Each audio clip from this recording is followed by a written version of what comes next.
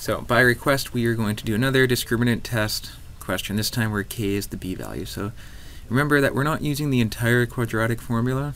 All we're worried about here is just the discriminant. So just to review, we should go back and figure out what the discriminant is. First of all, it's the thing under the square root, which is b squared minus 4ac in this case. And we'll know that there are three cases that are possible for the discriminant. So the first case is that we have a positive discriminant. It's greater than 0. Second case is that we have exactly 0 for our discriminant. And the third case is that we have a negative discriminant. So the first case, if we have a positive, because we have something to add and subtract, we're going to have two roots. Remember, adding, subtracting are coming from the axis of symmetry, and they give us our two different x-intercepts. The second case is the very specific case where you only get one real root. That's because your vertex is right on the x-axis. It is the x-intercept. And the last case is when you try to square root a negative, you get 0 real roots, which means you actually don't have any x-intercepts. Alright, so we're going to make use of these three cases to solve these three different questions. So my suggestion is, first of all, you recognize which question is which case, and usually, if you have to do all of them, do one real root first, and I'll show you why. When we do one real root, all that means is that the discriminant has to be equal to 0. So we don't have to worry about inequalities. We're using an equal sign. We can set the discriminant to 0, and we'll say a is 1, b is k, and notice I changed the c value to positive 9, so to negative 9 from the original start of this video.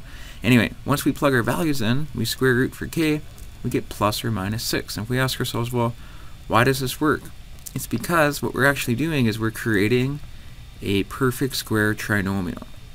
What that means is if we were to graph it, our vertex in each of those cases would either be negative 3 or positive 3, which means we'd be right on the x-axis. And so the vertex actually is the x-intercept. In the particular case where we have one real root, which we call case 2. So if that went too quickly, remember to pause it, go back, and follow the steps. So our answer to that one is that if k is plus or minus 6, we're good. Now for case 1, we have to set our discriminant to be positive. So basically k has to be greater than 6, or we could say that k is less than negative 6, because when we square, say, negative 7, or we square negative 8, it's still going to be greater than 36. So as long as we're outside of the 6's, we're good. And the last case is when we have no real roots. That's when we have a negative discriminant.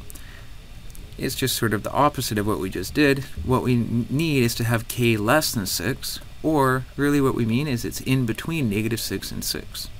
So as long as its absolute value is in between 6 and negative 6, then we'll have no real roots. Now it's nice to look at these things graphically, either using your TI calculator or Desmos or Wolfram Alpha, something like that. I'm going to use Desmos to quickly play around with some of the numbers. So there is our k value of 6, and see how with 6 or negative 6 we get a root right on the x-axis. Now if we change that number, let's say I put in a 7. That's bigger than 6. Notice I get 2 roots and 8. But if I start to, I'm going to move my graph. Yeah, anything bigger than 6, I'm going to have 2 x-intercepts. If it's less than 6, notice I have no x-intercepts. I can change that number, get closer and closer to 6, I get closer and closer to the x-axis. That one looks like it's got a root, but if we zoom in, we'll see there's a little gap there. So 5.99 doesn't quite work, but 6 does. That's kind of the magic number for k that will make us have one real root.